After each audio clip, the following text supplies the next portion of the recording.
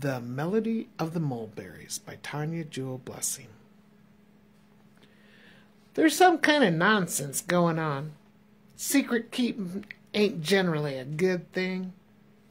Thank you, Justice, for telling. I wish it weren't so. I already care for you like a son, and given a choice, I'd be welcoming you into my family. But not through deceiving and trickery and forcing and someone against their wishes. Is there talk of forcing? If you ain't agreeing to marry Mercy on your own, Samuel plans to bring his shotgun. Some is thinking it would be better if Mercy could be saying that she's a widow. Ernest was stunned. So Samuel's gonna shoot me with a bird shot? Well, first he's wanting to use the gun to convince.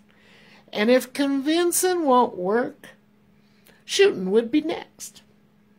The pain from the pellets would be persuading.